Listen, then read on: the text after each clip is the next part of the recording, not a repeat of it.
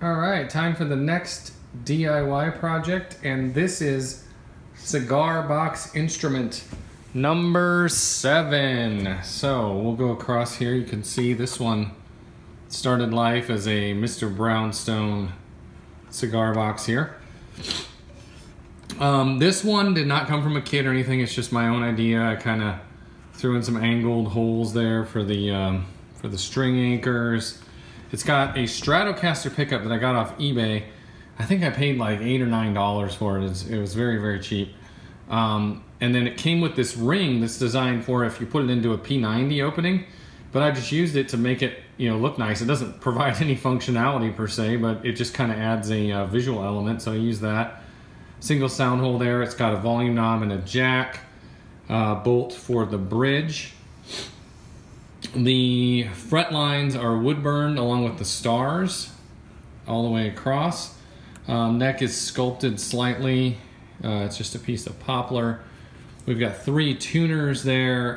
Those actually came off a Gretsch where I replaced the tuners several years ago, and I had it was quite a project because I had to actually enlarge the tuner holes to replace them for somebody, and he just told me to keep the original tuners, and I'd had them just sitting in a bag I don't know, for 6 years or something, and I found them the other day. So, nice other thing, I got 3 more, so I could make another project with those. I used a screw here, a bolt, screw head bolt here, and I actually had to kind of countersink this when I put the groove in so that it would sit flush like that. 57 logo on the headstock there. Stars for the great state of Texas. That is pretty much it. Inside the box, since I knew I was going to have to route for the pickup, I did 2-ply, so inside the box here, from here to here, the neck is 2-ply thick to give it a lot more strength. And if you look through the sound hole there, you can just kind of see it, that it's 2-ply thick. Hopefully the camera's picking that up. So that I could route a little spot for the pickup to sit in there.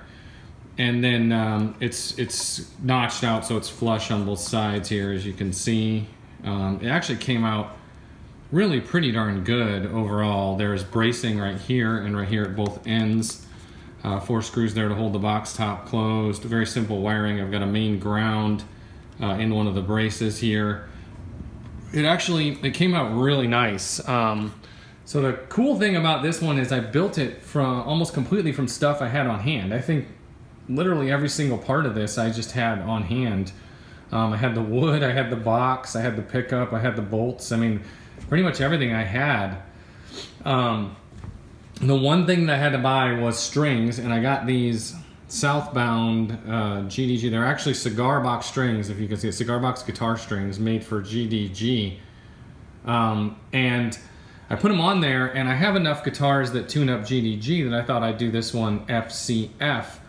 And when I put them on there and started tuning them up, it actually tuned up real nice to EBE. So that's how I've got it tuned right now. But at EBE, there's no rattles, nothing. So it's currently tuned to EBE, and it sounds really good. I'm really impressed with how this pickup sounds. I mean, it's a cheap, pickup out of a Mexi Strat. I'm not even sure if it's the middle pickup or the bridge pickup or which. But just the combination of what's here, it just sounds really good. So let's do a sound sample. All right, let's test her out with a little blues groove here.